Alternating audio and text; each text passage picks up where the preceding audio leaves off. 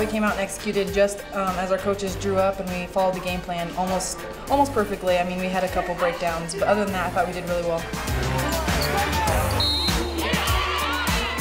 It's always fun playing on the road. We always get team's best effort, and we did offense really well. We've been working on their buzz defense pretty much since October. We knew that teams were going to play that type of defense, so I think we really excelled in our offense. They're really athletic, they fly around, and they try to make you go faster than you want to and try to turn it over, but I thought we handled it pretty well.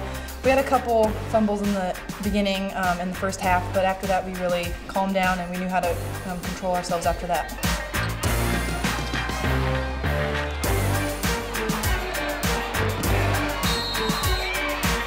I think we pounded inside, honestly. I think we got the looks we wanted, and I just think we broke them down. We wore them out when they were trying to wear us out, and we just kept going harder than them.